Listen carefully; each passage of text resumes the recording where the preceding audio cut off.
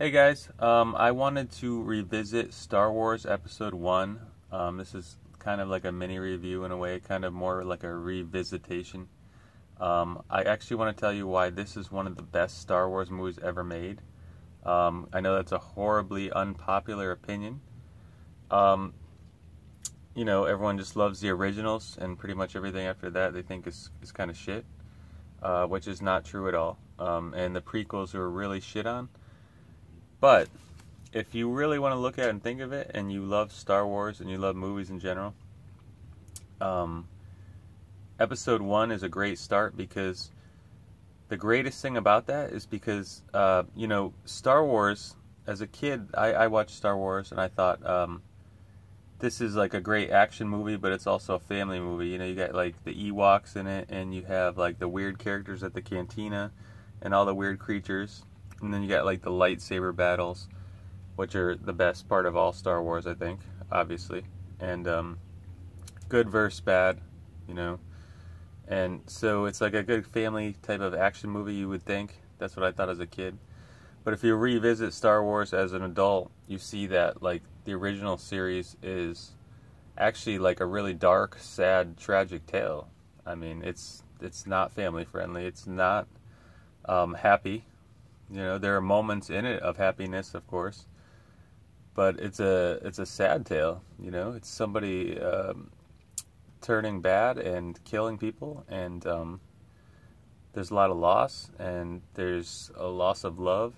And so the reason that Star Wars Episode 1 is actually pretty great is because if you think about it, in the original trilogy, to begin with, all the Jedi are dead. You're left with an old Obi-Wan who does nothing. He's been in hiding, and basically gives himself up for Luke to take over. And that's it. You're left with Luke Skywalker to try to learn to be a Jedi through Force Ghosts, through Yoda and Obi-Wan, and to fight his dad. But Star Wars Episode 1, all the Jedi are alive. That is the greatest thing ever. I mean, I know that people don't like the political aspects of it or something. I mean, I think that's what I've heard. But you get to see, like, Obi-Wan as an apprentice. That's pretty cool, and you get to see Qui-Gon Jinn as his master. Seeing the Jedi Council is awesome, and just seeing, like, all the Jedi alive, like Mace Windu and all the other guys in the Council, and seeing the Jedi, how they train in the whole academy and stuff. Like, all that was great, and the technology is great. It's very bright. It's vibrant. I know people hate, like, Jar Jar Binks. And, yeah, he's annoying. I agree with that. But he doesn't detract from the movie. Just because he's there and he is annoying at some points, yeah, fine. But, you got to understand that George Lucas put that in there to try to appeal to families also, He was trying to do something a little bit, I think, for everybody. Just like he did with like Ewoks and other stuff like that. So you can't blame him for that. People just hated him for no reason. This Jar Jar Binks, yeah, he was annoying. I agree. But anyway, this start of the prequels, besides what people hate about the dragging on about the political stuff, there was plenty of action. Darth Maul kicked ass.